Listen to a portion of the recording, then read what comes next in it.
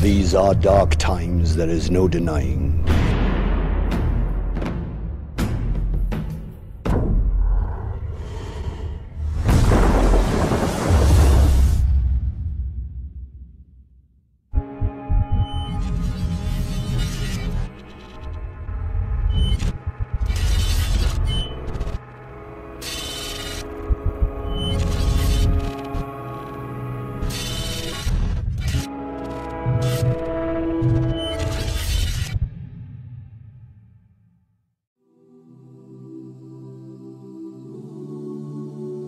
And when this is taking place,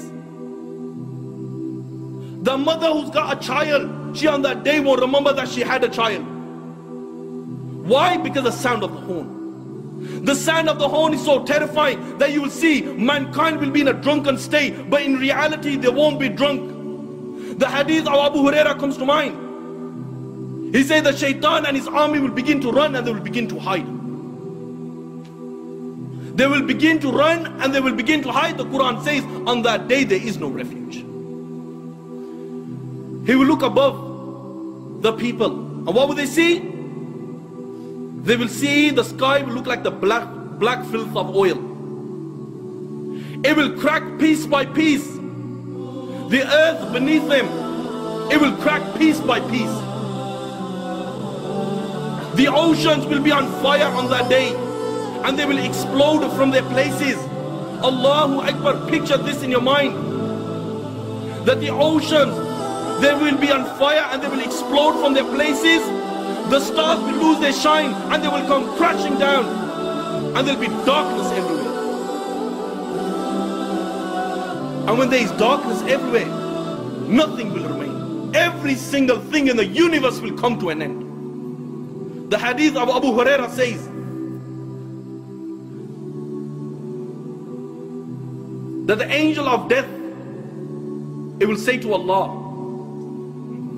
"Oh Allah, all those are in the heaven and all those are in the dunya, they have come to an end, except for those who you wish to remain alive, O Allah."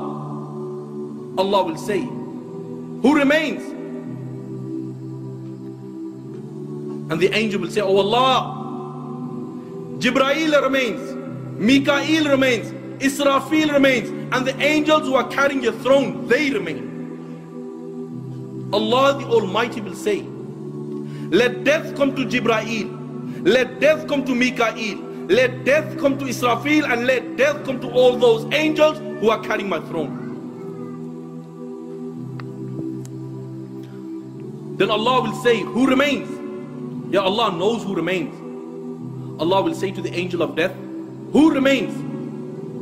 And the angel will say, "Oh Allah, I remain, you remain, no one else remains." Yet then Allah will say, "I created you for a purpose, you have fulfilled your purpose, you also die and you will die."